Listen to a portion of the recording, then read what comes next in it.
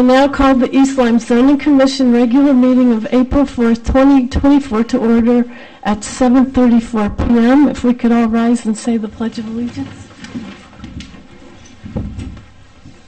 Pledge allegiance to the flag of the United States of America and to the republic for which it stands, one nation, under God, indivisible, with liberty and justice for all.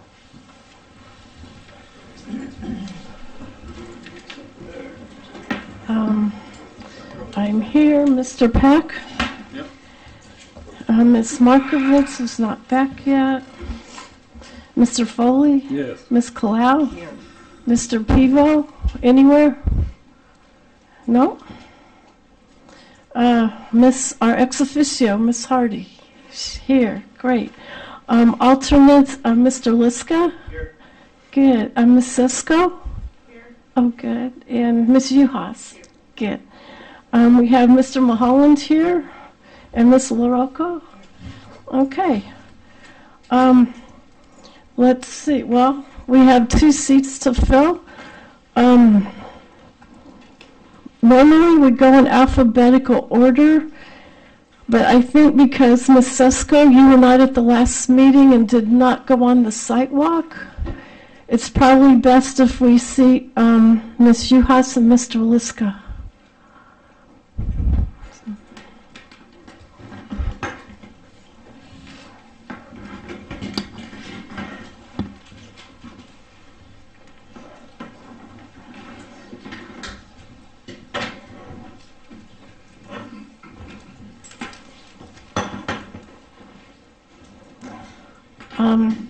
As always, it's time for public delegations. If there's anyone here from the public that would like to say something that is not on the agenda tonight.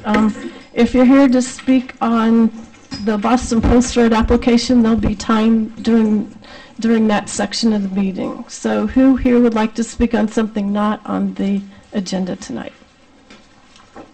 Ms. McGowan, come on down. We missed you last week. Yes, I heard you needed your fan club. So just to remind everyone that, again, Mrs. Ann Thurlow is here, sitting on the board, appointing herself on the board, not necessarily doing a good job yet last Thursday, controlling what went on. So just so everyone knows, she lost by either 40, 41, or 50 votes in November. So that's all I have to say. Thank you. Actually, it was 50, and I did not appoint myself to this position, but thank you. Anybody else? Okay.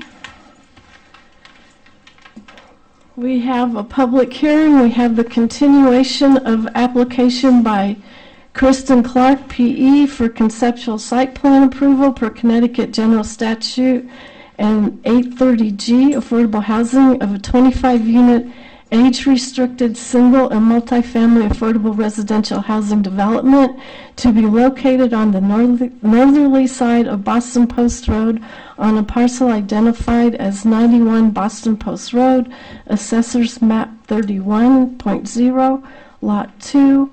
I'd like to make a note that staff memos have been read into the record. I would like to take a minute to approve the minutes of the site walk so we can enter those into the record. The members present, just FYI, myself, Ms. Kalau, Mr. Peck, Ms. Uhas, and Mr. Mulholland were there. Madam Chair, I think we have a correction. Attorney Garrity, I believe, has an observation. Okay. Madam Chair, thank you. I attended the site walk, as I know you did as well, Yes. too, and the minutes as they were prepared indicate for representatives of the applicant, which is my client, English Harbor, Jeffrey Torrance was on their behalf. He was not there on their behalf. He was with Mr. Carlson from the East Lyme Land Trust, which brings me to the next matter. Is Mr. Carlson is not listed as being present during the site walk, nor was Ms. Mosier Dunn or Ms. Stoddard, who all were present for the site walk. Could we have a motion to approve the minutes with the amended corrections? Yeah, so moved. Is there a second? Second. All those in favor say aye. Aye. Aye. Opposed? Abstain? Okay, 501. thank you. So those will be added to the record. I believe next we have a memo from Kristen Clark to read into the record. It has been tagged as exhibit item GGG. It's a rather lengthy memo. Would someone like to volunteer to read it? Madam Chair, we have copies for the commission members to present along with the map. I don't know if they do, but if we can do that as it's being read along, it might make matters easier. They do. Oh. But if they haven't read it yet, it might be information we'd need for the discussion tonight. If everyone has a copy of the letter, fine. I brought copies. Mr. May has them. He will hand them out so that everybody can follow along with the reading of it. They are in the packets. Okay. Thank you. Thank you, Mr. Mulholland. Is the commission satisfied with that, or would they like to hear it? No, this is full of tables that are going to be impossible to make sense Okay. of reading out loud. It If just you're doesn't make comfortable, sense. if you're comfortable with it, Madam Chairman, I would also suggest, I don't mean to interrupt, given the time constraints you're faced with tonight, I think you can forego reading a lot of these letters and other materials. well, we also have one from, I believe, Attorney Roger Reynolds. Is he here tonight? Yes. I believe at the appropriate time, he's going to read his into the record. Is that correct, Mr.? So will you read yours into the record later? Okay, thank you. Thank you, Madam Chair. Okay, moving right I'd like along. to have, at least give us time to read this. Yeah. Well, I think we'll also might have a break between the hearing and the meeting, which would give another few minutes. Okay, at this point, would Mr. Garrity like to speak? Certainly. Thank you, Madam Chair, Commission members, Mr. Mulholland. I have with me tonight Attorney Anthony Novak, who, and he would be brief. It's just to address the issue of the fact that the property did not end up going to the land trust. He represented the land trust at the time. I've asked him to come down and just give a brief explanation as to what happened there, because he's the one who has firsthand knowledge of that, and then I'll get into my part of the presentation, and I will try and be as brief as possible because I know everybody's under significant pressure tonight.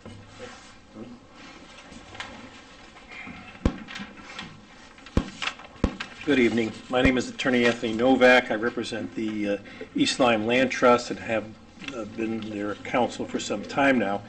And they asked me to come here tonight because there were some misunderstandings about the facts of this case. The land trust never owned the property. The property was owned by, as you were well aware, Mr. Tytler, who passed away, and in his will he left the land trust the property.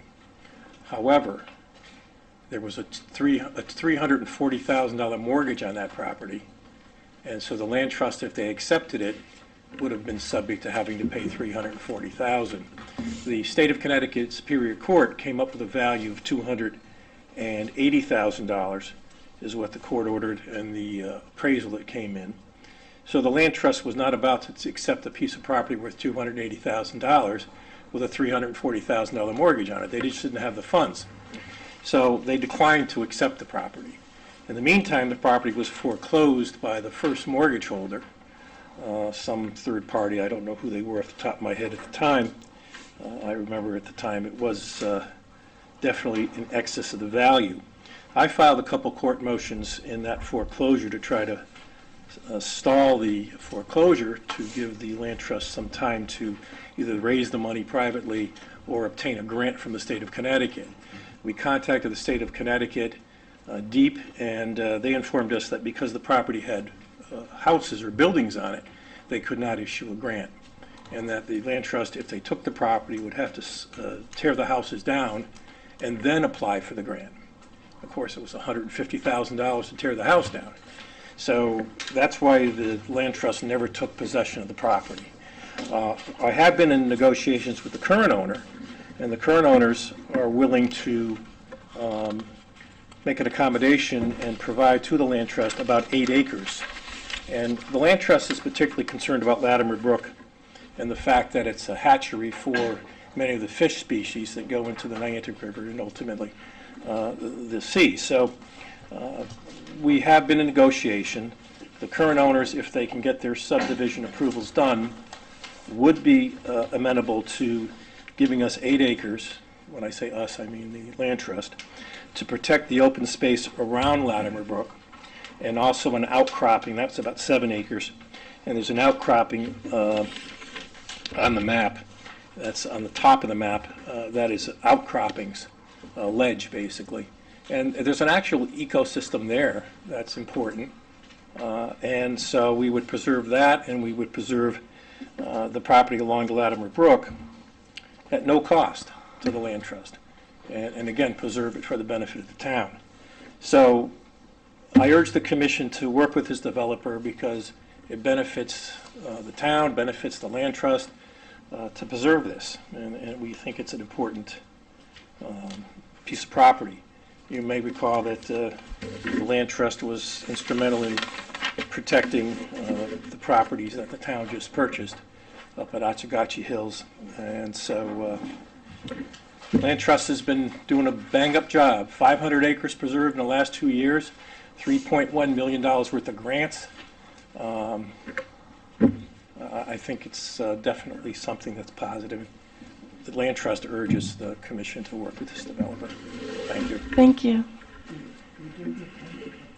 No, any questions? Yeah. Sorry. We'll go ahead. But sure, if it's, yeah. So, so on one side of the property, the 8 acres, there's Latimer Brook. Yes. And on the other side, there's a cliff, where that access ramp is. If somebody wanted to go and access the property, would there be a parking, or how would that actually be useful to anybody? The actual use for people to hike the property or walk the property has not been laid out as far as my knowledge goes, but we are talking with the developer regarding a little area which could be for folks to walk that. It's not definite. We're talking to those folks to do that. But right now, our main concern is to preserve it and then find a place to add a little parking area for people to walk it and fish and that sort of thing. But there's no definite area on the map. If I may, presently there's an easement as you come in the driveway that goes up to this area here and actually goes between the open space, so you'd be able to access the upper open space. From there, we are working on access from here. There's discussions about, we have some additional parking up here. We haven't quite finished a design in terms of a pathway and so forth, but we do have additional parking, so we would probably, what we would do is reserve certain spots for visitors, leave that open, and then create signs for a path down to the open space along the river. Yeah. What I'm thinking is, somebody years down the road, the people that live there are like, why are these people walking through my property? Right. Well, yeah, and candidly, we don't anticipate there'd be a lot of people coming in there anyway. I mean, I think from a practical standpoint, people are going to see this and think it's an apartment complex. We're not going in there. Yeah. If they're made known, but typically we wouldn't anticipate, because it's a fairly small area in terms of walking trails that we would have, but important enough in terms of preserving it as open space that we may have a few people accessing it on occasion, but not a lot. So Fair enough. All right. Any further questions? Well,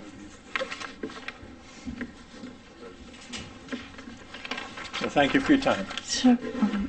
you for your work. Attorney Garrity, do you have any other things to add? fortunately for the commission, I do. First, I'd like to address an issue that I sent a letter to both Attorney Carey and Mr. Mulholland on, and that is Commissioner Paivo. His comments at the last hearing on this matter, some of you may recall that he indicated that he had done some research outside the record and also made certain findings which he wished to present to that. Having reviewed the minutes, I wrote a letter to Attorney Carey and Mr. Mulholland indicating that I would ask that he be recused from any deliberations on that, because I believe that he's overstepped his bounds as a commission member on this, and to the extent he's doing independent research on it, it's a violation of my client's rights, but also, I think, predetermining the outcome of this application. So I'd like to submit that to Mr. Mulholland. I have Just exhibit. and copy for each. I believe. Thank you. Thank you.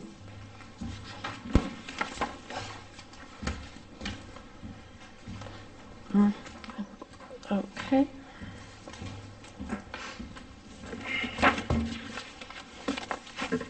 The next item I would like to submit is the state of Connecticut's affordable housing listing, which indicates which towns exceed the minimum requirement of 10% and which towns do not.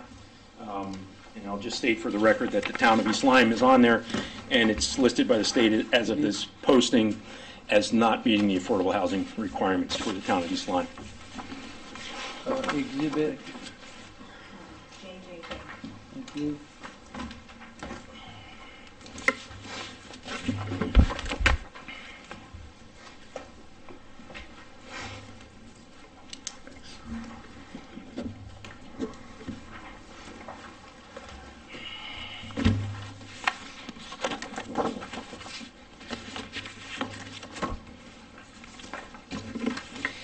And then additionally, I have a letter with some attachments to it, which, Timothy,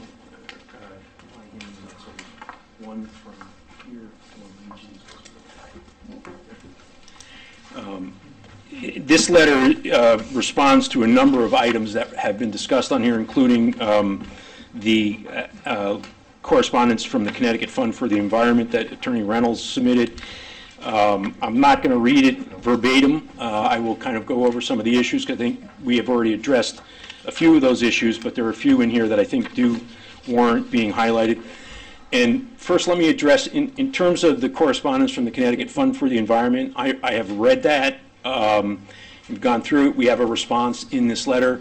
But beyond that, I'm not going to address it, because what the Connecticut Fund for the Environment is asking you to do at this point in time is only something a judge of the Superior Court or the Connecticut Appellate Court can do. He's asking you to look at cases and make a decision as to whether you fall into that. And quite frankly, there are a number of cases out there that deal with various issues, and I find some of them to be extremely dense. But to the extent that CFE is telling you that you can't hear a conceptual site plan, or you should dismiss a conceptual site plan because one is not permitted or does not exist under the statutory or regulatory framework, I'm simply going to tell you that's wrong, but that's not something that this commission needs to decide. This commission is going to do what it's going to do, and that should be it for purposes of this hearing.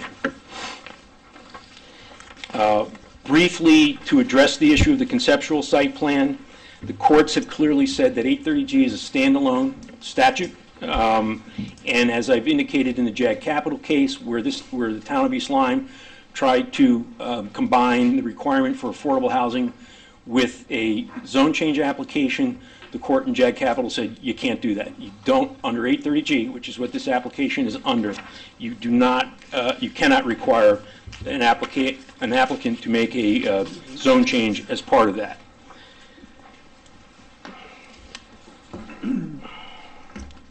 The conceptual site plan issue presents some very interesting issues for it, and it's included in Exhibit C. In the town of East Lyme, up until December of this year, had in its regulations under the Affordable Housing Statute conceptual site plans. And it listed five things that had to be submitted as part of a conceptual site plan. That's under the old 32-9. And those were an A2 survey, topographical contours at 10-foot intervals, ours are at 2, Location of wetlands, watercourses, and slopes in excess of 25%. We've shown that on the site plans. The general layout of all the proposed buildings and structures and areas proposed for open space. All of that is shown on there. What's interesting about 39.9.1 is it goes A through F, but there's no D in there. It somehow was left out.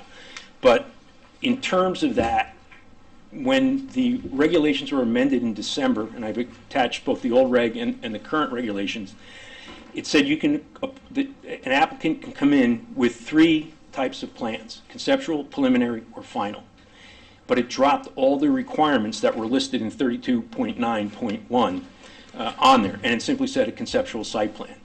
So you have to look to the statute for what's required under conceptual, and we've met those requirements, as I've indicated in prior correspondence and prior documentation submitted to the commission. There were some questions with regard to the sightlines on the property. Sorry, Mr. Nolan. But you didn't apply in this section 32. No, we applied under 830G. This is where I have clarification. Yes, no problem, and I appreciate that. This is where I have said, in terms of opening this up as a public hearing, and in terms of some of the questions or positions that people either in the public or on the commission may have taken, is taking us way beyond what 830G requires at this point in time. Again, it's conceptual. It's not final. Mr. Mulholland did a fine job of pinning me down, saying what I have to come back with for a final, and I appreciate that because it demonstrates that we have other things to do if this commission decides to approve it. It is nothing but basically an approval from this commission to say, yes, you may go ahead with this plan, and we will consider it, provided, however, when you submit a final plan that meets all the other requirements, including wetlands, including whether we have to go to the state for water, sewer, traffic, etc.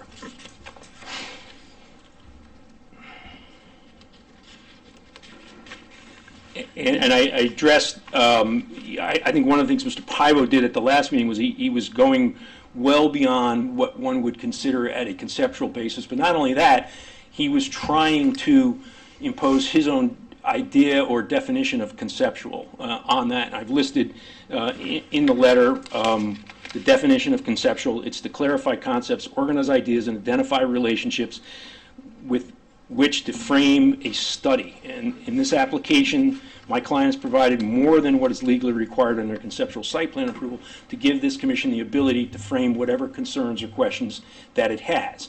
And as Judge Berger has said in one of the landmark cases, the whole idea of the conceptual application is a common sense planning tool for the applicant and for the commission to understand what the applicant wants, to understand what the commission wants, and try and work towards a mutual goal if that is possible. But it still means that we have to meet all the other requirements under any regulatory scheme that applies to the property.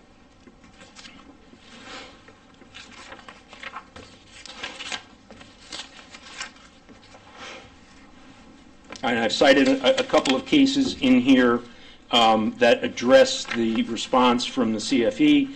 Again, I'm not going to go into those because while I think they may be helpful in your decision making, I've gone over those cases enough, and ultimately, regardless of what my position is on those cases, regardless of what Attorney Reynolds' position is on those cases, regardless of what Mr. Carey's position, although obviously he's your counsel, ultimately, if there's a disagreement how to interpret those cases, only a judge is going to be able to tell us what it actually means. And with that, let me just check my list here. I think I'll reserve time just in case to respond to anything from the public, but that would be it. Okay, thank you. Attorney Reynolds, would you like to come up now? Sure, thank you.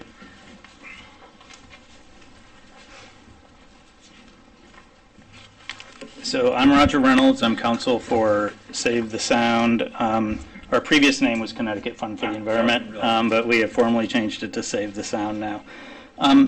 Do the commission members have or want a copy of the letter that I submitted to Mr. Mulholland? They have a copy. They have a copy of the one It should be follow in our up tonight. packet. Okay. Jess, is that correct? They all Yeah, have a we have copy? We have it. Thank you. Does anybody else want a copy? You have a copy? Yeah. Okay. So I think we're good. So maybe I'll read the letter into the record. It's fairly short, and then maybe I'll respond to a couple things that Attorney Garrity has said. So Save the Sound is a nonprofit 501c3 membership organization. We advocate for protection and improvement of the air, land, and water in the entire Long Island Sound region, including the Sound itself, its rivers, its tributaries, and both the human and wildlife communities of its watershed. And before I start, I'm here on a technical legal matter, but I did read and thought the comments of both Don Danila and Save the River, Save the Hills were well thought out, and would urge you to consider those carefully.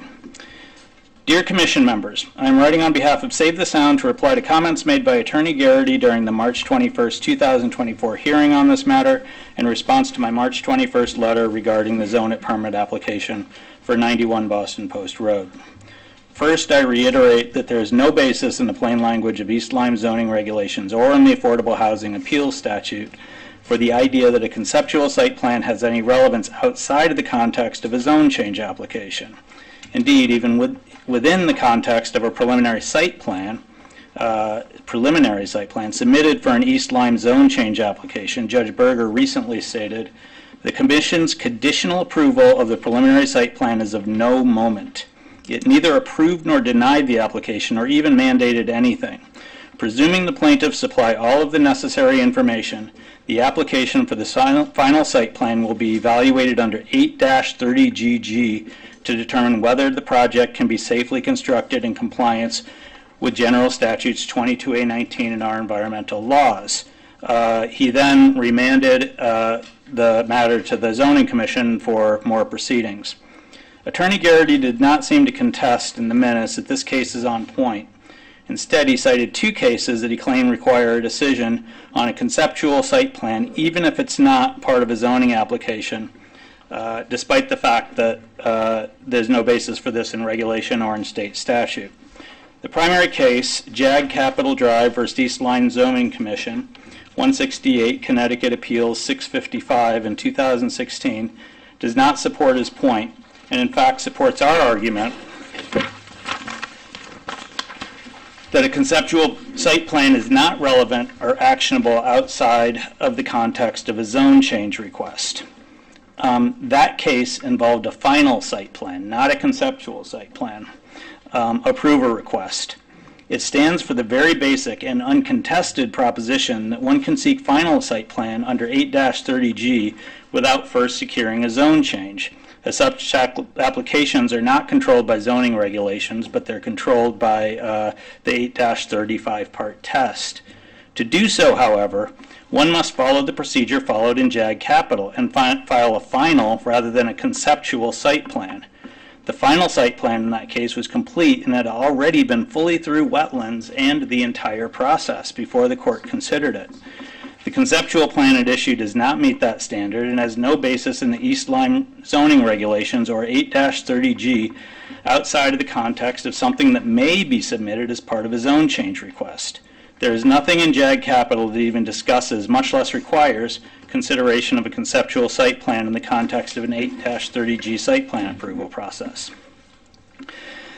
So we are not arguing, as Attorney Garrity has suggested, that he has to have a zone change. We acknowledge under JAG Capital and many other cases that you can put a site plan directly through 8-30G, but it has to be a final site plan. There's no such thing as a conceptual site plan directly under 8-30G.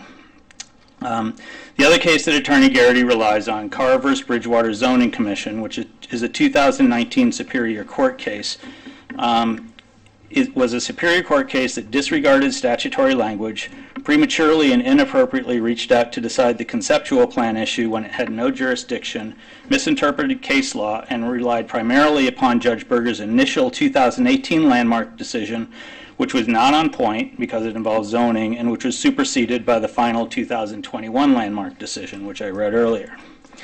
At issue in Carr was a complex, long-running set of applications, and the issue was whether this was part of the previous application or a new application.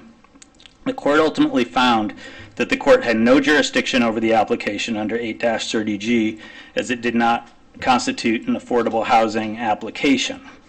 That was separate from the whole conceptual site plan. Despite the fact that there was no affordable housing application and therefore no jurisdiction, the court inappropriately reached out and opined in dicta that it could review a conceptual site plan, even though there was no zone change requested or final site plan approval requested. To make this decision, however, the court relied solely on cases that involved a zone change request, and these were Kaufman v. Zoning Commission, West Hartford Interfaith Coalition versus Town Council, the earlier Judge Berger decision in 2018, which again, all of them were applications for zone changes. That's why they were considering a conceptual site plan. The distinction between seeking a zone change and seeking a final site plan approval to build are substantial. A zone change modifies a map. Nothing's going to happen after a zone change, whereas a site plan approval allows construction of a specific project. In the instant case, as in JAG Capital, the applicant has chosen to pursue a site plan approval, and therefore, as in that case, must provide a final site plan with all the relevant information, including all environmental information and a wetlands determination, before a formal approval or rejection can be rendered under 8-30G. There is no basis for it to provide whatever information it wants, whenever it wants, and demand a formal decision on whatever part of the application it has chosen to provide. Thus, the plain language of the East Lyme zoning regulations in 8-30GC only discuss consideration of a conceptual site plan in the context of a zone change applications, and for very good reason do not address final applications for approval under 8-30G, which is before this commission. While an applicant may file a conceptual site plan or a request for feedback or however else the applicant chooses to style it, and the commission at its discretion may comment on it, such feedback does not have to be in the form of a formal approval or disapproval, and is not a final decision, and will have no binding effect on future decisions involving an actual site plan. So just to be clear, a conceptual site plan is a document that's submitted so the zoning commission can consider whether a zone change should occur or not. It is not a proceeding in and of itself. So there's no formal decision involved in it. You can give feedback. It sounds like Mr. Mulholland has provided feedback, and that's perfectly fine and appropriate. The only thing I'm contesting is whether this zoning commission has to make a yes or no decision, because basically that decision would be meaningless. The only thing the zoning board can say is, assuming it applies with all the final site plan requirements, and you come back and you demonstrate that and it goes through wetlands and everything else, then it's approved. But that's the case anyway. Let me see if there's anything else Attorney Garrity said tonight that I'd like to reply to. Excuse me. Yeah, Could you absolutely. repeat what you just said and clarify your last sentence? You said, and then it's approved. What is that? Assuming that all the information is provided and they meet all the requirements for a site plan, if and when they provide that information, it will be approved. Automatically. If it meets all the if it meets the regulations, the commission has to approve. That may be a pithy way of saying that there's nothing to decide right now. Basically, all you would be reiterating is the basic concept that if they submit all of their materials and it meets all the wetland and zoning and other requirements, then of course it would be approved. The zoning commission would have no other choice. You seem to be suggesting that we take no action on this, but if we take no action, it gets approved just by the expiration of the time limit on the public hearing. What have we gained? Judge Berger, when he tried to make a decision on the site plan, realized there was nothing to make a decision on. So whatever you do, if you approve it, it's basically going to be meaningless because it's not going to bind your future actions. Right, I've been saying. If you disapprove it, it's going to be meaningless. So as long as that's acknowledged, then this is really a a somewhat technical point, but my point is I think attorneys are starting to submit conceptual site plans, require, sort of demand an approval, and then claim that approval means something in further proceedings, but there's absolutely no basis for that. If they're only seeking feedback and confirmation that they can go through to the final site plan process, then there's no issue with that. But it doesn't mean anything to approve or disapprove because there's no such thing as a conceptual site plan proceeding outside of a zoning change context. Are you, I was going to ask Attorney Carey if he had any response, if you're finished. Yes, I am. Okay, Should I sit thank down? Or no questions? Let me ask. I suspect you're going to be up and down a lot tonight. Okay, well, I'll stay up for a bit.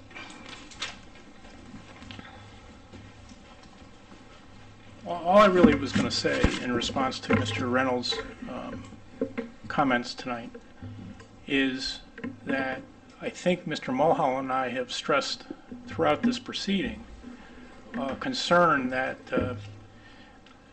I have mentioned my concern that there is no such thing as a conceptual site plan as a standalone entity.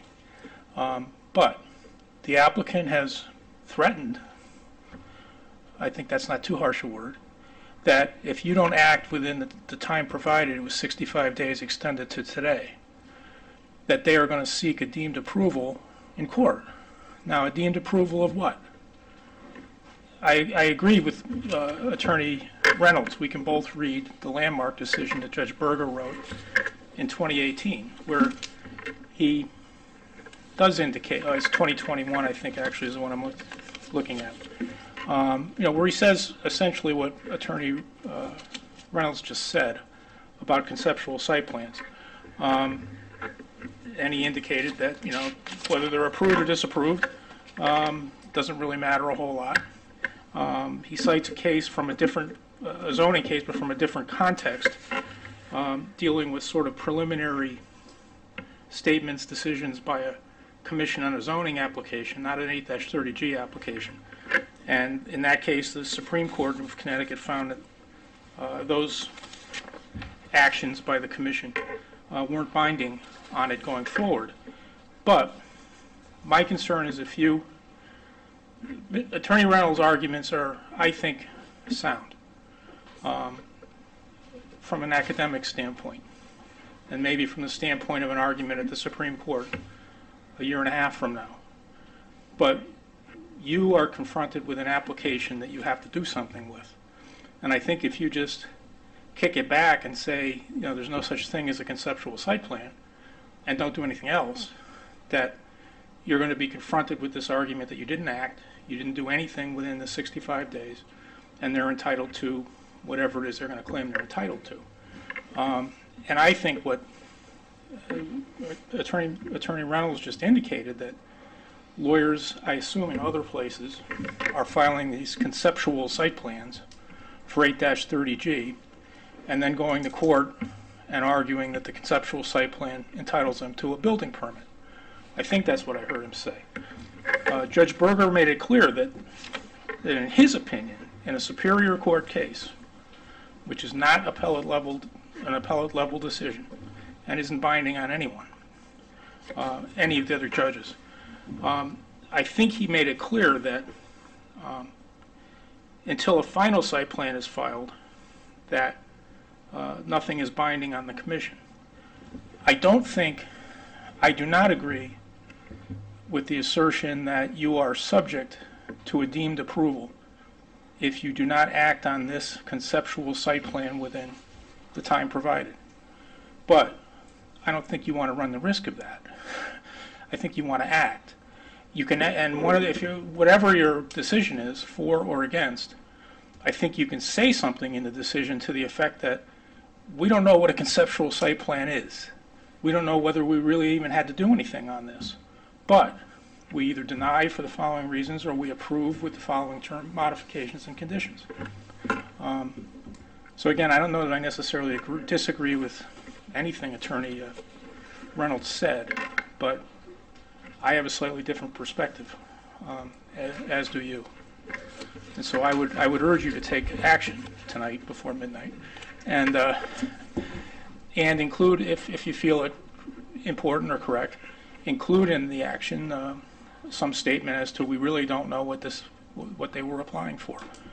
And if you do approve it with modifications, I would urge you to put something in there to reinforce the repeated assurances you've received that there will be no application for a building permit or a zoning permit until a final site plan is brought to you for you to act on, plus up or down.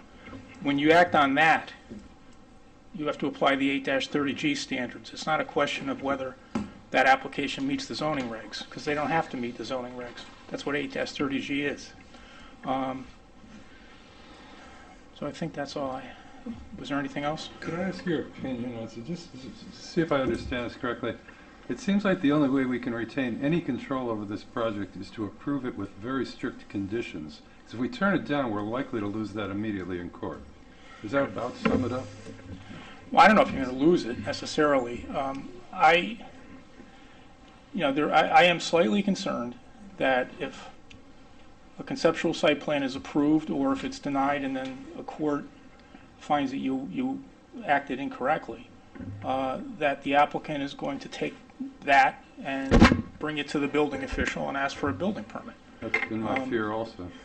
That's what I've been afraid of from the beginning, that this conceptual site plan would take on the guise of a completed project somewhere down the road. And our concerns may be totally wrong. But I don't know, I personally am not willing to run the risk of saying you don't have to decide this within 65 days or 85, whatever it is now. And that you don't have to decide it. You can just kick it back and say, we don't even know what you applied for here. Here's some ideas if you really want to develop the property that we think you ought to look at, and some information we would need for a more definitive application. Yeah, I've had that concern all the way through on this. And it's not because I disbelieve anything anybody has said. It's absolutely not that. It's just, if they get this approved, or if they get it denied and went on appeal, I would think there's a temptation there to claim that they've got something that they can use for construction. And I don't know that you need to deal with that, or you can. I think you need to do the best you can to avoid that coming true. And I have no idea whether you intend to approve this, deny it, or not. And I think I said this a couple meetings ago. I think when you vote on this, you need to apply the 8-30G standards. Because when you read the statute, and I read you the part about conceptual site plans at one point, it says, as Attorney Reynolds said, a commission can enact a regulation requiring a conceptual site plan as part of a zone change application for 8-30G. There is no zone change application. The applicants have very strongly disclaimed that. They're not filing a zone change application. They filed a conceptual site plan. So they're not saying they're even applying, they aren't even saying they filed an affordable housing application. But I think you ought to treat it as if it is. And then, we'll see what happens down the road, I suppose, one way or the other. Is that helpful at all? Yes. Go ahead. Yeah, Would you- go ahead if you have a question. I didn't have a question for you. I had a question for Attorney Gary, and I don't think it's the time. Oh, okay. We do need I think to, Norm has a question. oh, Norm, do you have, I'm Yeah, sorry. Would you repeat the two items that you recommended that we include in a motion? Actually, I think I only said one, which would be that you really don't know what a conceptual site plan is, but you're denying or you're approving the application that was presented to you for the following reasons. And I would just have that as a reason for your action one way or the other, but I wouldn't have that be the only reason for basically just saying, thank you for presenting this to us over 4 nights, but we don't think we have to act because you didn't give us anything that's actionable. That may be how it turns out in the end, but I don't think you want to take that chance. Okay, we need maybe to move on to see if there's anyone from the public here tonight that has something that has not been said in the previous several meetings. And if there is, can you keep it to 3 minutes? Oh, yes, come on up.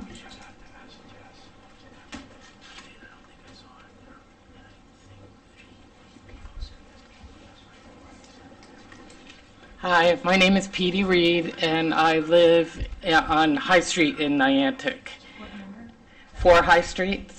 And all I want to say is that when you're considering the plan, I read something about a sod farm that might be possible in this plan, and that is one of the things that would completely pollute the Latimer Brook. It's a very, very bad idea, and it would ruin our river, and that's all I have to say. Thank you. Is there anyone else that would like to speak tonight? For, against, neutral?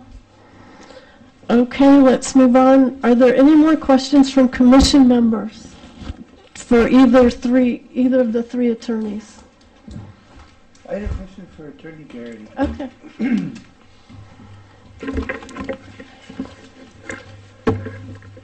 I don't bite. Way back, on your first night, was it your intention to seek deemed approval? No, I didn't think it was. not for 65 days. I believe what I remember is you said, I'm coming forward with this conceptual site plan, seeking the information from the board on what will work and Correct. wouldn't work. Fair enough? Fair enough. Didn't think it'd take 65 days, that's for sure. I didn't think that was your intention. And I think we... Much as I like being, I'm sure you're all nice people, I'd prefer to be home watching, binging on something, yeah. So TV, that is. we did say that we could take no action, or we had to take an action, or something in between. But I think we did make some progress.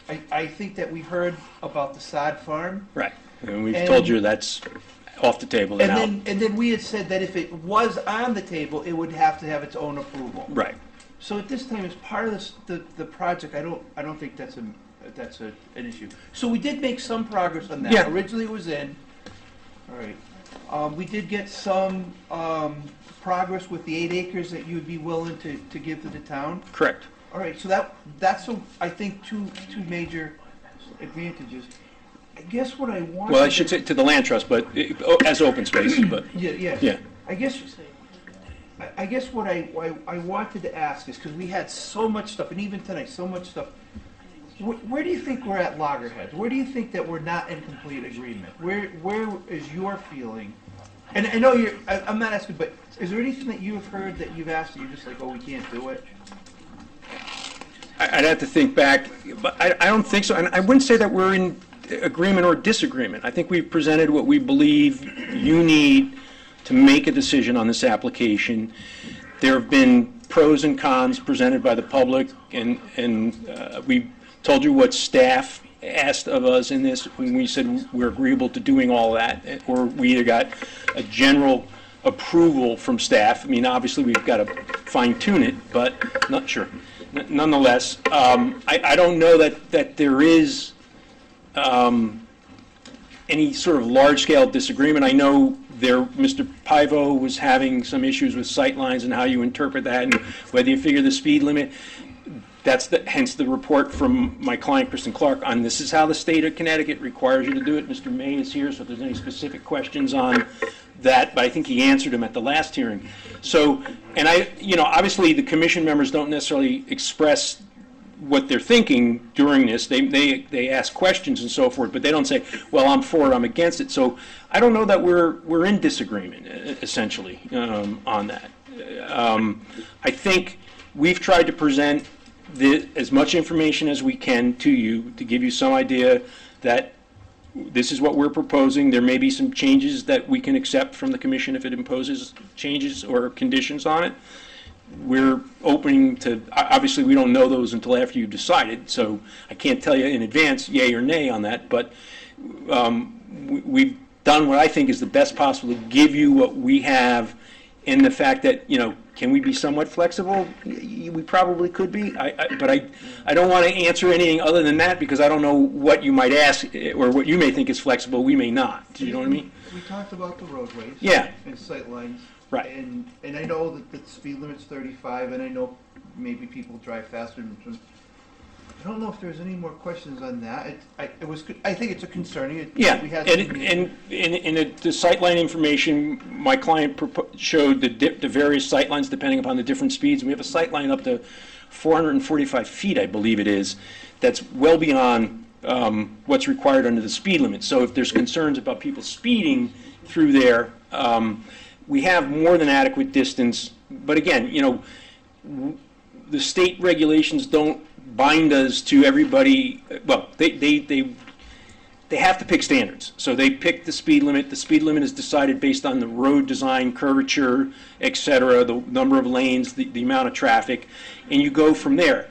So we can meet the state sightline requirements in both directions, and we can exceed them in both directions, and that's in the report on there. So if there were concerns about people going above the speed limit, we're telling you we've done our best possible to address that issue because we can show sightlines that would account for people who may not maintain the speed limit through there. The traffic study is submitted by the applicant herself. Correct. That doesn't strike you as being a conflict of any kind? No, she's an engineer. She's also a certified professional traffic engineer. We introduced that information previously. Would a court accept this as expert? I think a court from a principal party in the thing. I think they would, but like anything, a court would weigh. Is there any sort of bias that they can see in that? So I mean, and that's something. We will too. Well, you've heard Mr. Mays here. He is an independent. I think you're being a little unjust there because as a design professional engineer, she's bound by, she has to follow rules. So if you're suggesting that she's not, then you're basically saying, something that's her design profession doesn't allow. And so with that, the report also talks about stopping sight distance, not only just turning sight distance, but we don't get into passing sight distances, all the different things you need for full design of the road. But that's a comprehensive study showing different speeds and different distances to give the confidence that it is a safe to take a right turn out, and then it's also safe to take a left turn in when you're heading into the property. So that's all she's saying, is she used standard methods that's in the textbook. So you shouldn't look at her name as the applicant and then look at her name as a professional and say they're two different things. They're the same. I'll try. All right. Well, and just to go there, I've had cases that we've tried where expert witnesses have been employees of the company that they're testifying, that is one of the parties to that, and the courts accept that all the time if the person is qualified to testify. And then they judge their credibility from the testimony that they see. For the depth of a conceptual site plan, you would say, hey, this is what we're thinking. We would say, hey, as people that live in this town, did you realize it gets backed up sometimes? Sometimes it's... And that your traffic survey would be part of the final site plan, correct? Correct. We have to go to DOT for this because it's on a state highway too. So DOT is going to review the traffic study and the site plan and the sight lines and so forth, and they will either accept it, make recommendations, change it, or deny it. I guess, right, Tim? Is that how? There's different avenues. They could ask for a turn lane. They could ask for a signal. There's a lot of different things they could do to make it work. They wouldn't just say no. But with this in mind, remember there's a stoplight. Traffic has to stop, and it backs up. In some cases, it makes it easier to turn out of here if the traffic's backed up or turn in. So I know it gets backed up, but also there's time to turn. An acceptable wait 30 seconds to a minute is an acceptable amount of time to wait to turn out. It may seem like an eternity for somebody, but if you have to wait 2 minutes, it is acceptable to wait for that time to turn out. I think I think for the limits of what we can do for a conceptual, like we brought it up and we talked about it, we allowed the public, I think we've met what we're here to do. I think we've heard all the evidence, and I honestly think it's time to close the hearing, but it's Madam up to the Chair, commission. if I may, Mhm. Attorney Carey has asked me for another document, so before you close the hearing, we were going to get down to the office and produce that. Attorney Carey, would you like to just briefly address, so if we left the public hearing open for 5 minutes, so I'd put that document in? That's been requested by Attorney Carey. Sir? I don't know if I requested it so much as I asked whether it had already been put in the record. It's a document that I think should be in the record. Okay, It's and not, May I ask what document we're talking about? we could go on with another hearing, or we could take a 5-minute break. If you just give me a minute, Madam Chair. Okay. His We've come this far. So you've seen his memorandum? No, I haven't. I haven't seen the Well, memorandum. we're going to give it to you now, unfortunately. Unfortunately, you're seeing it now, but I can tell you that's basically what he said. Well, I'm going to object to anything Mr. Pybos said because he's already indicated he's made findings. It's not his job. I understand. So, I mean, you can either, I would just ask, keep the record open, keep the hearing open, and if you go on to some other business. Actually, I think we have another question from Ms. Attorney Garrity. What is the water source? Drinking water? The water source, the town has public water within a connection distance that we could do. The other alternative would be whether we can do on-site wells or on-site water for there. And on-site wells? Assuming the town lets you have. Well, it's not the that go. Well, we met with the Public Works, and they said that there is water that's available. One of the issues is a cost factor on it. The other issue is whether or not, depending upon Ledgelight's position on that, community well or individual wells are available, and that's something they would approve. That's what we're talking about when we say we have to come back with other approvals here. It's not. A conceptual site plan approval doesn't mean, and maybe I'll cover the two items I want. It doesn't mean we can go put a shovel in the ground, okay? Well, my concern is that you don't get public water, in which case you need to drill a well. And I would like to see the well drilled before construction, because quite possibly you don't come up with enough water pressure to function for these units. But again, at this stage, those are premature because you're talking about before construction. We won't be able to get permits until we can demonstrate we have the water available, whether it's public water or from the site itself. So that's what I'm saying. There are conditions being imposed, maybe not being imposed, but those questions as to you'd like to see that, great, but you don't see it at this time. You see it when we come back in with a final site plan that says we have water. And I'll read the conceptual site plan. This addressed comments from Attorney Reynolds and I believe from Attorney Carey, but the conceptual site plan requirements of an applicant are contrary. My position is it's contrary to what Attorney Carey has said. It's contrary to what Attorney Reynolds has said. In the landmark case from October 31st, 2011, what Judge Frazzini said is those types of requirements during a conceptual stage are not necessary to protect the public interest in the environment, health, or safety because they have to come back with a final site plan. And that's when you can require all of that, not on the conceptual phase.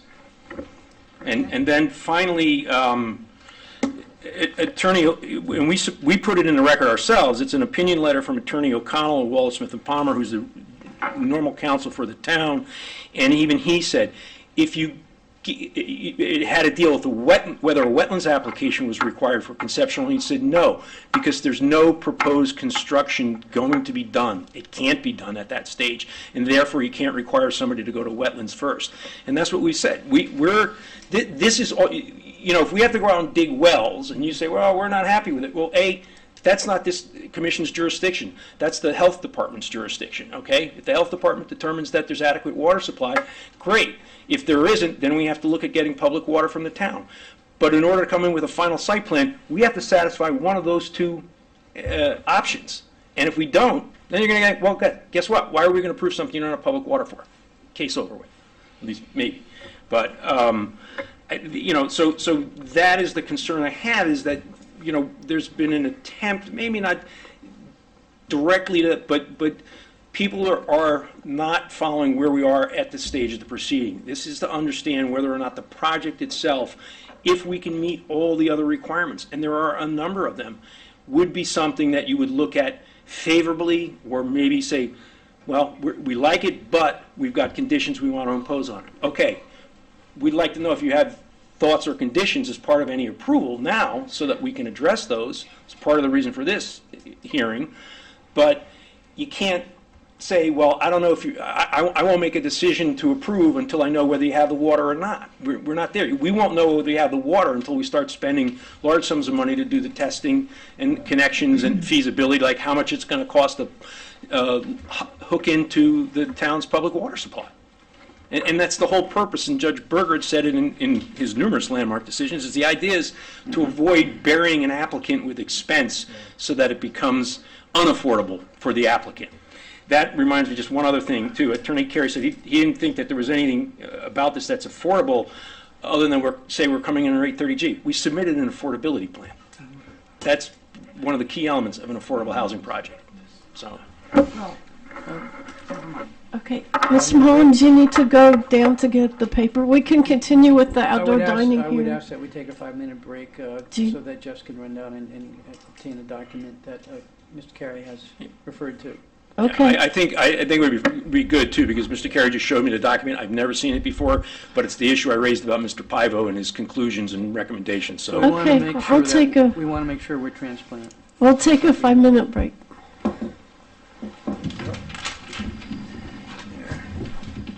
Everybody's hungry, we have food.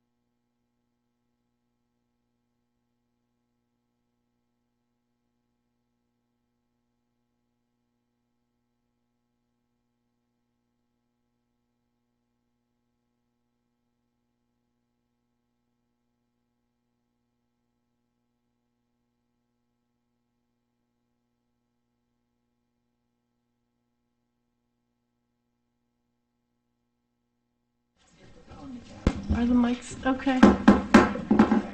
We're back. All right. The document that Mr. Mulholland referred to before the break is this memorandum, 32824 B1.1 by Dr. Pivo. Would you mind speaking in the mic? We can't hear you that well. Thank you. You have the memo. Okay. It was my understanding that this was sent to all of you. Am I right or wrong about that? I have a memo. Does everyone else? He handed it out earlier. I No. I mean, Dr. Pivo sent this to all of you.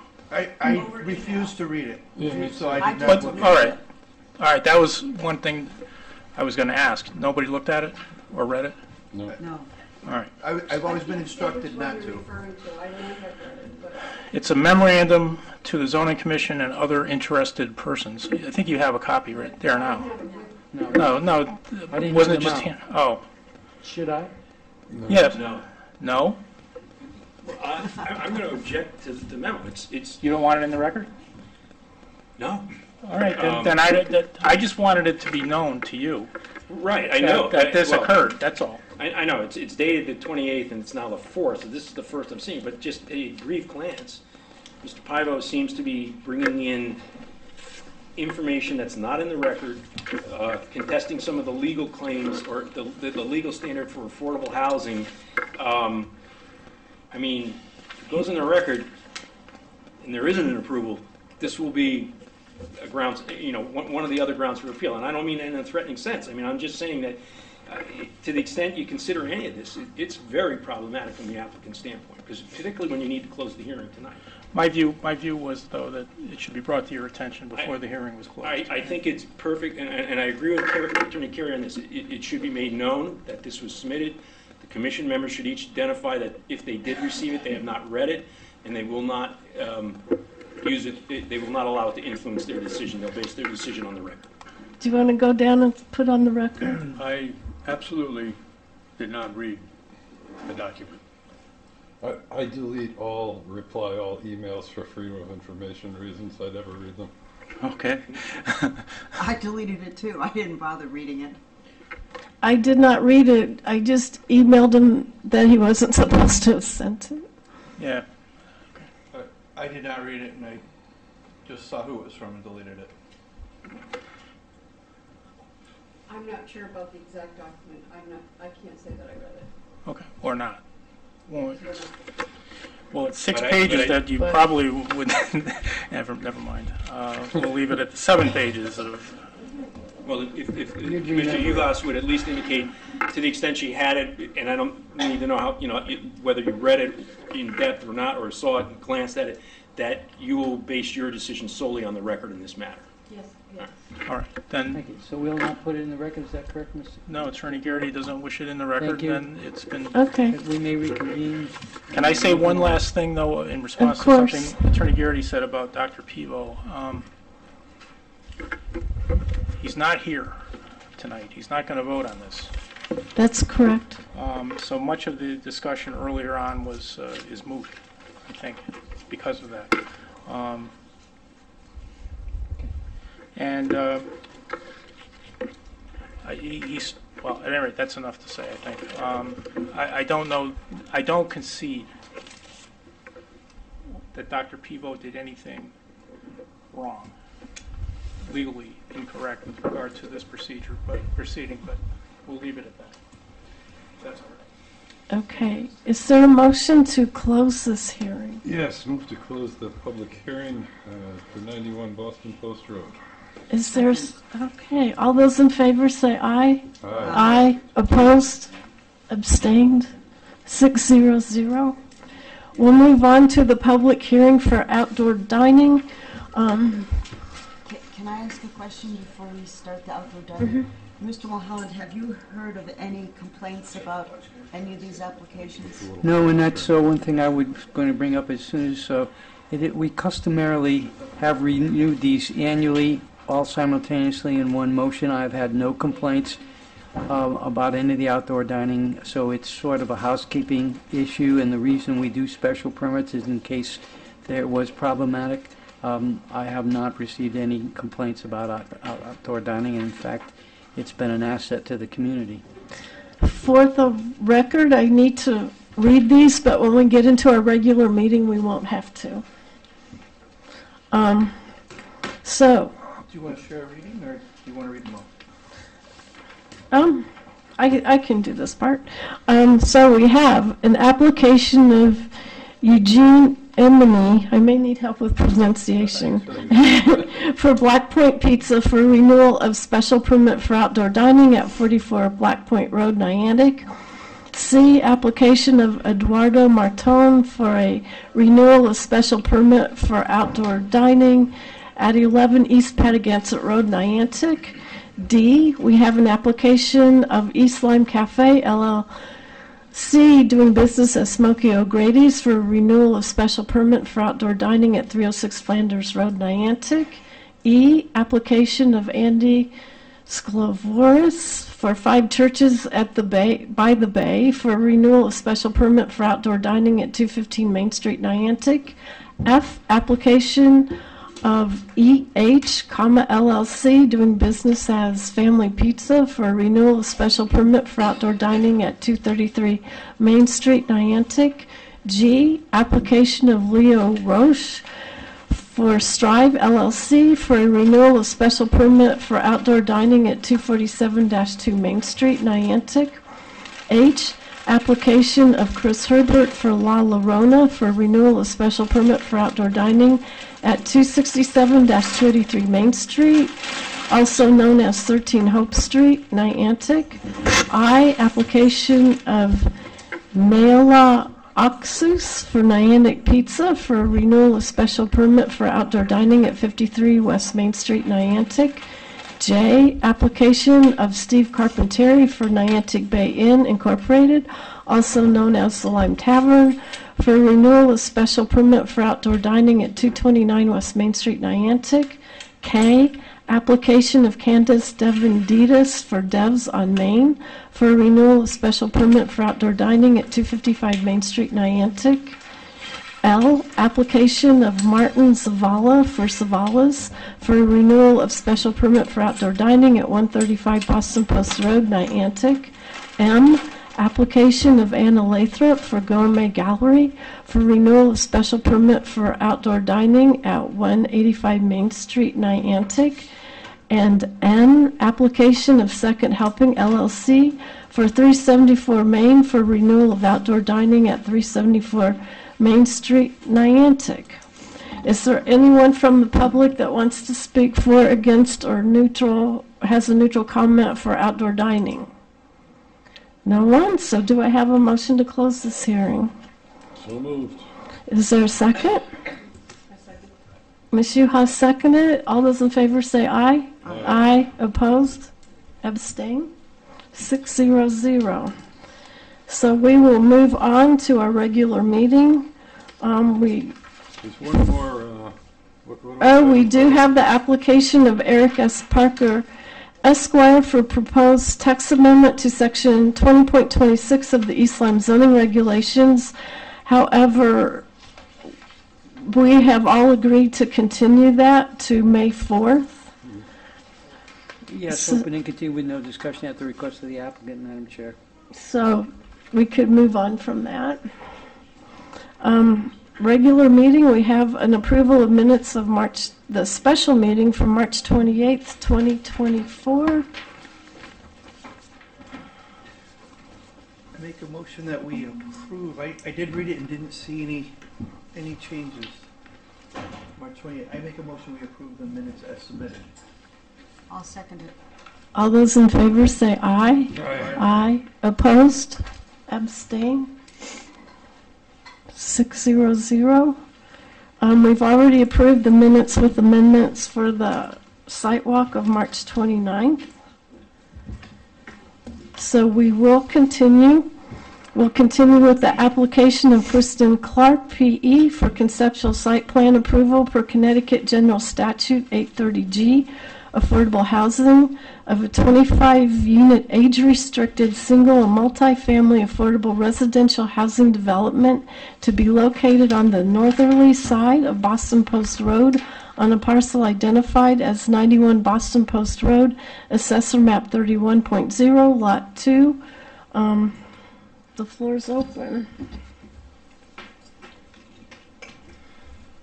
Mr. Chairman, can I just ask one thing quickly? I hate to be a nudge, but, is everybody sitting on this, has everybody who's sitting on this been here for every night of the proceeding? Yes. All right, so everybody's familiar with the record. That's how we want. Yes. Thank you. So I have the feeling that this is eventually all going to get decided on either points of procedure or law, and it'll be taken out of our hands. But I did see a proposed motion to accept with a litany of conditions, and it seems to me that that's the only way we're going to be able to maintain any control over this, whether it eventually ever gets built or not.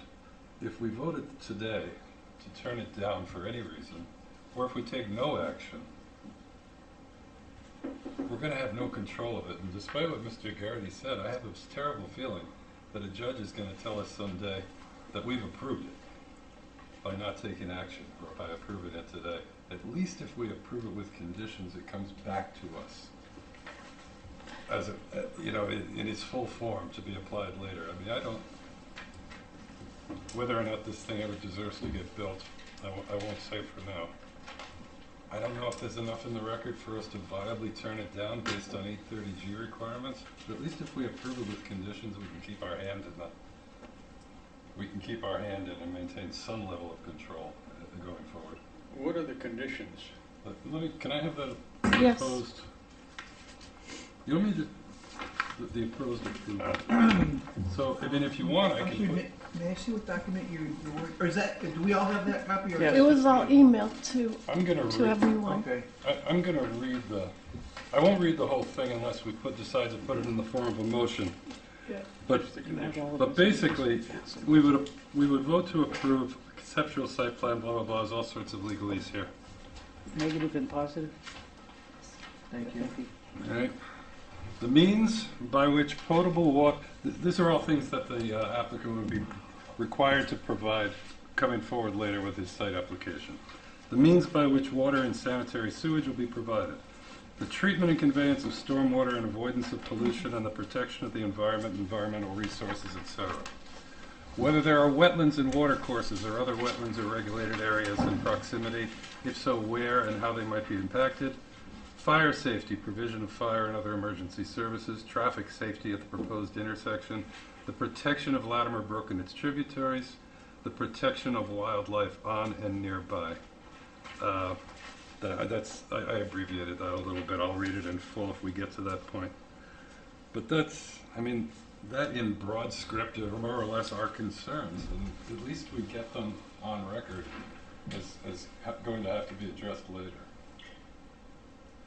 I'm sorry, can I talk? Yeah, Yes. I'm done.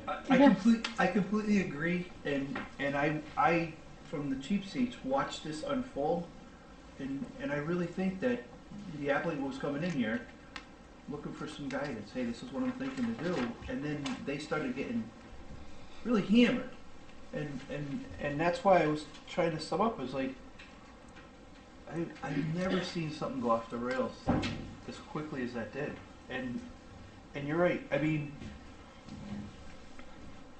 And these are all things that some of the members of the public had brought up for us. I don't think we need to talk about whether it was land trust or not, because that's been brought up and decided, and I know that some people aren't ever going to want a project built near them, and I understand that. But that's that's not the situation here. I'm just trying to think, was there any more conditions, because it was over several nights, that aren't in here? I think this is everything, but does anybody else think of one more that we may have talked about that didn't make it here? The conditions, I can't answer that, but I can only comment on the conditions, and these are standard conditions that every application. Traffic, water. Yeah. It's nothing that is unusual to even this site. I have a problem with the project, and I suspected what I did see I was only up there twice in my life, but being reminded of where things are going to be placed. Basically, you have a steep slope and another steep slope with a driveway. And with buildings built into the hill, septic system up the hill, leaching field on the other side of the development down the hill. That bothered me a little bit. A very tough piece of ground to develop. I am afraid of the Latimer Brook, the tributary to the Niantic River. Bad things happen on hills, especially after they're developed. Very much afraid of that situation. And also, to a slight lesser degree, but to a significant degree, the traffic situation, the access and egress. During a public hearing, I was surprised that Mr. Pivo's comment in regards to the actual speed traveled versus the speed limit was kind of squashed by the applicant. I've seen indications where the actual speeds are considered and significant. It's a tough place to get in and out of. The no left-hand turn condition that was presented places such an inconvenience on the people coming out of the site. I can't help but think that the temptation to go left will be strong because of the inconvenience will be quite high. You're going to go around the world and come back the other side. But those are my concerns. I have a real problem with the application. I feel these issues do outweigh the need for affordable housing in East Lyme. And I think there is a chance that they could stand up in an appeal.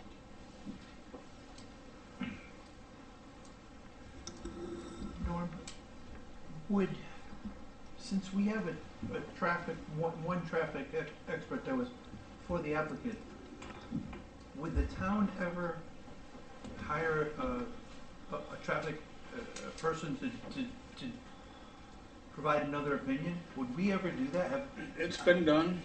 I know people that have opposed projects have hired, but I don't know should the town do it, because it's late, too late. Okay, well, not for the final site plan, but for the conceptual it is, but for the final would it be too late, Okay, would it? yeah. Would it be? If we get a chance at deciding on the final plan, yeah. We could. Wouldn't that be state DOT? I mean, Yes, state, I think you're right. Well, when you pulled out, when you did the site plan, you were there on a Friday, correct? So it was normal traffic. Was it hard to pull out, or what was your finding when you left there? I walked. Oh, you walked. I can speak to that. It was extremely hard to get out of there. I looked right, I looked left, nobody was coming. I looked right, and then I went to look back again, and people were 50 miles an hour around the corner coming so fast, I almost got nailed. Sure. And I've driven by there several times during this hearing, and I tried to slow down as if I was going to turn, and I put my blinkers on. But I think people thought I was blinking to turn down at the Four Corners, and no one slowed down behind me at all. And I I truly am worried about accidents happening there. It's a uniquely bad spot. I mean, if you're turning left to turn into this proposed project, there isn't room next to you for a car to get around because of it pinches there for the bridge. And the traffic will get backed up in the Right. summer, and it's not even summer. Right. I mean, the people who live here know this. If we're going to turn this down, I think the traffic is our strongest. Yeah. Mr. Mulholland, you've seen a lot more of this than I ever will. Well, in your opinion, when you do a traffic survey, do you vote on the posted speed limit or the actual speed limit? What's actually done? Again, in a final, DOT at some point's got to give them a permit. In a sense, I believe that's somewhat irrelevant, in my opinion, at this Irrelevant stage, for us. because it's a conceptual site plan.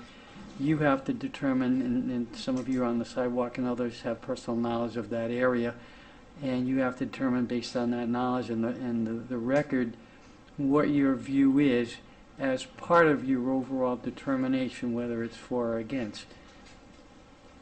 There's questions on the traffic, you've expressed that. And you've articulated that to a point. So should you go to a motion, then that needs to be considered. And I think there you've had some suggested language to work off of. So that hopefully is helpful. I also have another question for Mr. Mulholland. Thank you. In your past experience with affordable housing applications, if it is denied, is there any chance to put conditions on later? Any conditions? Well, yeah, absolutely. If it's denied, and let's say it's litigated, it could be remanded back. That has occurred previously on other affordable housing applications. This commission has seen at least a dozen, if not more, affordable housing applications over the last many years. It could be upheld.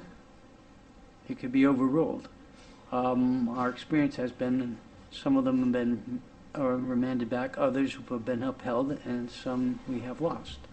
So there's been a combination, and often it depends on the record, it depends on the judge, and the arguments. Good.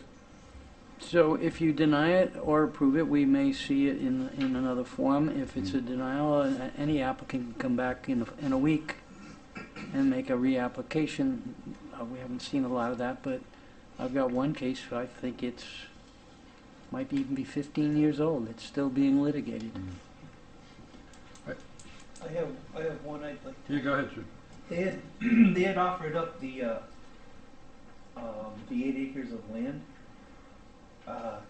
Can we put public access to the as a condition, or would that be overstepping? In my opinion, I think It's not a safety thing. It's just a. It's kind of meaningless at this point. Okay. Honestly, I mean, but I keep coming back to the same point from the first night. I mean, what exactly are we accomplishing here? They have to come back with a full plan anyway. If we turn them down, they don't even have to bother going to court if they don't want to. They can just come back with their primary application anytime they want. I mean, I don't mean to sound glib about this, but it almost doesn't matter what we do. So you're leaning towards approval with the I can see it. conditions. Yeah, I think Yeah, so. I think so. like I hate to I don't mean to sound like I know what's going to happen, but I hate to throw money into the town attorney's budget for something that's, just kind of meaningless. Even if they go to court and the court upheld us, they're still going to come back with a site plan and a formal application. We're going to be right back where we started. Nothing's going to change. But I think we did accomplish something as a board by getting these conditions in. Well, we haven't gotten them in yet. In- I mean, Yeah, in order to put conditions on it, we have to approve. I'm leaning that way as well. Yeah. I mean, yeah. I mean, it's counterintuitive, and it sounds like kind of silly, but that's the only way we can control it. And it still isn't going to be binding when they come back. This is only conditions on their conceptual plan. I mean, we're saying going forward, if you come back with a real application, these are the things that you're going to have to explain to us. And like Norm says, they're pretty standard things anyway, but at least we got them on the record, if you will. Yeah, I agree. I know I've been on the fence on this since they started. I think we do need affordable housing. The architectural sketches were, nice looking. They're close to shopping. But then when you dive deeper and look at Latimer Brook, and to me the traffic is a huge thing, I think those are two huge negatives. Well, a lot of them work stuff, they still have to get through wetlands. I do take your point. I hate to just kick it forward and say, well, wetlands will take care of it. They'll stop them, or we'll get them when they do their application. It irks me to approve a project that I don't believe in. But I honestly think it's the best way to go. One brief comment, remember any decisions based on the record. Right. That's just it. We don't have, in the record, we have some conversation about traffic, but we don't really have a counter study to show that it's dangerous. And I would have loved if they would have already talking to the DOT about stoplights, and sidewalks, Well, they and don't have to. things like that. At I know this they point, don't, that's why but that would be, to me, would make it a better project. I have an opportunity to learn, Mr. Mulholland, if people did the site walk, even though we didn't talk about what was happening at the site walk, would we be able to hear an opinion of what it was like pulling out from the site walk, or is that not on the record? Attorney Carey? I think some of you have already said, what your experiences have been. I don't know if that was derived from the sidewalk. I think it was. So I think you can talk about what happened at the sidewalk. I mean, you obviously made it very clear at the beginning of this meeting that you had been on a sidewalk, and then you put the minutes into the record. So yeah, I think you can. Yeah, it's just an opportunity for me to learn. Can I? Yeah, what's your opinion? Two things. I also really on the fence about this, but I read this little Niantic River Watershed report, which pretty much echoes Dr. Danila's comments. So I stand by the maps which say this property shouldn't be developed. Not that this has any legal standing whatsoever, but I really, I think when you put these applications in, you have to have access, walking access to shopping, medications, get your nails done, get your groceries, all that kind of stuff. Why? Which is around the corner, so they need a sidewalk. And if it's on state land, then they need to figure out how to do it. You're assuming that people over 55 don't have cars? Well, I'm over 55 and I walk and ride my bike. I think we all are. So, well, don't you walk and ride your bike? Since I was 16. Well, time to start. Did you come at the same time? Yeah. I don't see that we have much of a choice either, but I see a whole lot more harm coming from this project than good. I think if nothing else, this has given us the opportunity to create a plan how we react to this when it comes back with a full-blown application. This reminds me a lot of Oswegatchie Hills landmark applications for the last 20 years, except not as many people in the room. We're protecting the same water, same animals. Same ridge of granite. Same ridge of granite. Pretty much, yes. Same steep slopes, bedrock, and we won just about every case. Haven't lost anything. Sort of came out neutral in one. But when we have in the record the Niantic River Watershed document, it's worked in the past. I always hesitate, and I don't like at all turning down projects, but this one, I don't want to put my name on this one. It's just, it's a hill. Well, I mean, we can, if we choose to deny it, I think that the two grounds we have that are in the record are pretty sound, are the fact that it's a uniquely troublesome site regarding Lyme, Brook, and the river, and on the fact that the traffic, the access to the state highway, right on the edge of an interstate interchange, is an extremely bad spot and a dangerous one.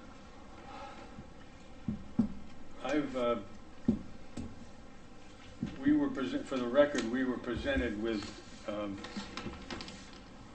two, I would call them outlines of motions. One motion to approve, the other motion to deny. I've taken one of these and doctored it to suit what I wanted to say, and I can present a motion, with your permission, to deny. The floor is yours. First, as was suggested, and part of the discussion here, I'm not sure what this motion means legally after listening to our town attorney about the site plan approval, conceptual site plan approval, whether this motion will mean anything or not, but I feel that we should go on the record of formally voting on this. I therefore make a motion to deny the approval as follows. Whereas Kristen Clark, P.E. of Bow, New Hampshire, applicant, filed an application for conceptual site plan approval for an age-restricted rental housing community per the Connecticut General Statutes 830G for an 11.34 acre parcel located at 91 Boston Post Road, map 31, lot 2. The project to consist of 25 total units of age-restricted and affordable housing in 2 apartment buildings, 6 duplexes, and 1 individual structure. And whereas the Commission received referral reports from Alex Close, Town Engineer, Gary Goschel, Inland Wetlands Agent, Planning Director, and Ben North, Chief Operating Officer, and Eric Quinn, Deputy Fire Marshal, and whereas the Commission has held a public hearing on the application running over 3 evenings, during which it received verbal and documentary information from the applicant's representatives and from the Town of East Lyme staff, as well as from members of the public. In making its decision, the Commission is considering and taking into account the testimony and exhibits submitted at the hearings, and whereas for the purpose of the application, the Commission will address this motion as follows. The request for approval of a conceptual site plan application for 91 Boston Post Road submitted under Connecticut 830G statute. Whereas the Commission finds and recognizes there is a need for affordable housing in the town of East Lyme, and that less than 10% of its available housing stock meets the statutory definition of affordable housing.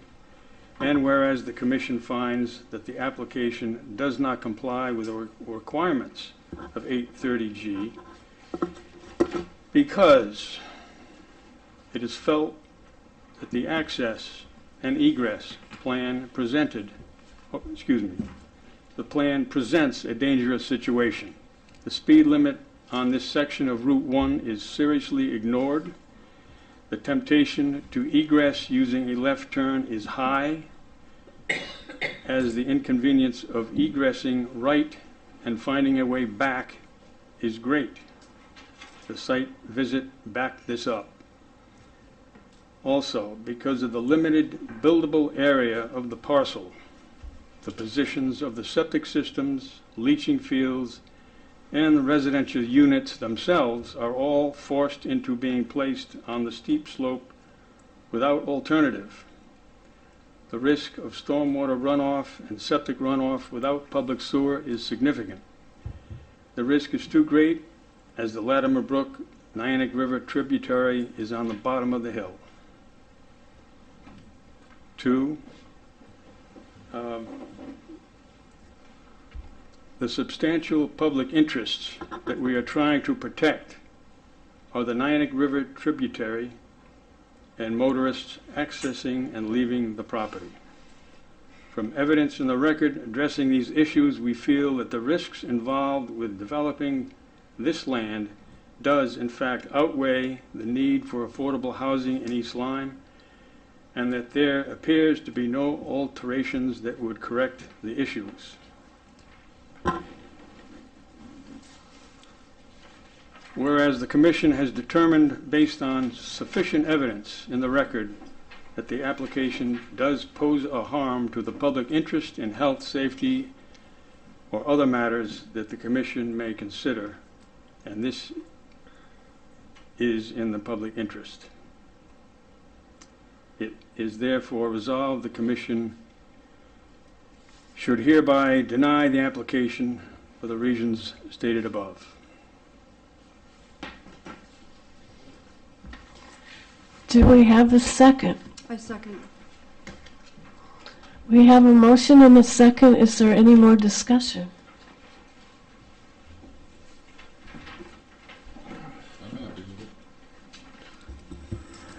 Okay, all those in favor of the motion to denial, say aye, or raise your hand on this one. Aye. Opposed? The motion passed to deny 5-1. Madam Chair, we'll publish next Thursday. Okay. Thank you. We need to move on to outdoor dining. Do I have a motion to approve items D through, where are we? P. So moved. Is there a second? Okay, all those in favor say aye. Aye. Aye. Opposed? Abstain? Okay. We don't need to do the application for Eric S. Parker because it's been continued. The two next applications have been withdrawn. So we were at old business. We have the outdoor dining and the text amendment, which I think Mr. Peck and Mr. Mulholland are still working on. I have been informed that Attorney Bleasdale has called the office for some clarification. He is working on trying to wrap up the affordable housing issue that we brought to him. So I think for new business, Mr. Mulholland, do you have anything? I have nothing this evening. Comments? I apologize. I will remind you on the 18th, we will be sending out an agenda. It's sort of a unique meeting where you're going to have a presentation. It's no obligation by the Commission and the applicant. It's just an informational pre-application, but you will have a meeting. So thank you. Nothing further. Okay, and from our ex officio.